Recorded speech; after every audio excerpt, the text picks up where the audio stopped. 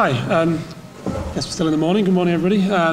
So before we get into who UCB Pharma are and what we do and where we come from, I just want to give a quick overview of how we got to UCB and sort of our background. So I'm a research scientist at UCB. I've worked there for around 5 years, and I came straight off my undergraduate degree, which involved an industrial placement at UCB. Generally, I work within our antibody discovery team. However, at UCB, they like to progress staff and include sort of qualifications in that. And half my time is split doing a PhD with UCL as well. So, and half the time on sort of UCB projects and half the time on these PhD projects. Yeah, so I'm Amy Sortel. I'm also a research scientist. I've been with UCB for about a year now. And prior to UCB, I actually did my PhD after I did my undergrad. And I did a postdoc for a year and a half, and now I've moved to industry, and I'm working at UCB now. So I'll just tell you a bit about who we are. So this is our scientific heritage. So we were founded in 1928 in Belgium. We're a Belgian company. And in 1972 is when they built our huge R&D site in Braine, which is just outside Brussels. So really a chemical group at the start. In the 90s, our brand Keppra was launched. So Keppra is an anti-epilepsy drug. We also launched Zyrtec, which is an antihistamine, so you might have heard of that one. So in 2004, UCB moved into the UK. So they acquired Celtec, who were a huge biotech, really leading biotech company at the time. And it's in this period where we became more a biopharma. So initially we were a chemical group making compounds, but really now we make, along with the compounds, which is more our Belgian site, in Slough, antibody technology and discovery is our real big thing at the moment. So at UCB we have this patient value strategy. So everything we do is with the patient in mind. So an example of this is we are interested in treating patients with rheumatoid arthritis. So we looked at these patients and found that they have high levels of this cytokine TNF-alpha.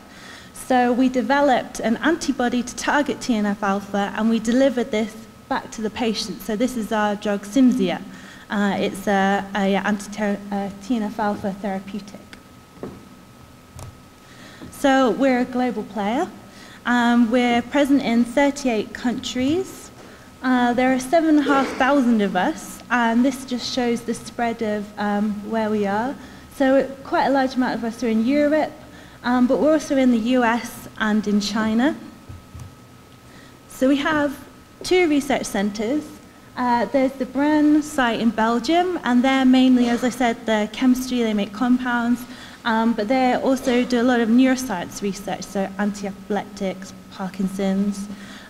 In Slough, which is where Dale and I are based, we're more immunology, but there's also a lot of crosstalk between the two. And we're mainly, we have the antibody technology, but there's a lot of crossover between the 2 sites. We have 5 development hubs, so in the US, Germany, Belgium. And then we have our manufacturing facilities, Belgium, China, Japan, Switzerland. So I'll let Dale take over. There you go. So as Amy mentioned, in 2004, UCB acquired Celtec. This was mainly pretty much to acquire the sort of antibody technology that Celtec held at the time. So just for a little bit of science in amongst these presentations, this is essentially a B-cell culture method where you take a B-cell expressing antibodies on the surface, culture them for a week with a feeder cell line, and they start to secrete antibody that you're able to then sample and profile in a range of assays. And this was essentially the point of the purchase of Celtec, was to acquire this technology, amongst other things. This is the main point.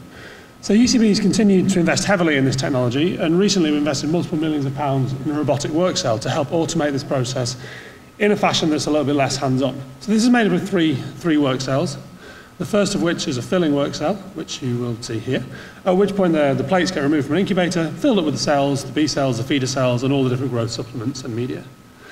These are then incubated for a week at 37 degrees, at which point they can then be sampled, because all the B cells have basically been secreting antibody into the supernatant. And at this point, you're able to do small binding assays based on sort of binding to beads with the target cell or cells expressing the target, and identify those wells with antibodies that you're really interested in having that may provide excellent properties as therapeutics. Following this, there's a third work cell shown here, where those positive supernames are picked off to take forward for further assays. So within UCB, these would be like sort of affinity assays using SPR technologies, cross-blocking assays, functional assays, and the B cells themselves are frozen down. This process really sort of is basically just an example, but sort of highlights UCB sort of pushing forward with different technologies. It had been very easy to sit back and just maintain our platform as it was, but we invested heavily in this to move forward and keep ourselves at the cutting edge. So really what we want to do is we aim to bring sort of medicines to our specific subpopulations of patients. This sort of leads back to what we were discussing about keeping the patients in mind with everything we're doing.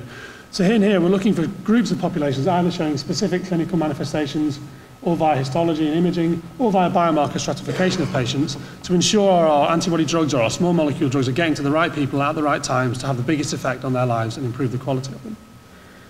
And again, this is just showing a snapshot of the sort of portfolio in clinical trials. And you can see these are a decent mix of sort of neurology targets here in blue, immunology targets in green, and again, a mix of small molecules, so small molecules and antibodies. Again, this is an antibody drugs. And showing us that we've got a real mix between our Belgian site and our Slough site of who's developing what and who's adding what to the portfolio, giving a range of opportunities. So finally, I just want to flash up the sort of current vacancies at UCB and what these might mean if you were to go to the website. Anything that's sort of research associate level is basically graduate entry, so fresh from university, fresh from your undergraduate degree. And then with a PhD or some postdoc experience, that brings you into a research scientist, senior scientist type level, and that's basically everything on here. And then as well as some other senior positions which go on further, which are probably not as relevant for this room, but again, are the sort of things that may be useful at UCB. With that, we'll finish and take any questions, and we also have a stand, which I believe is stand number 7, and are doing individual one-on-one chats later in the afternoon. Thank you very much.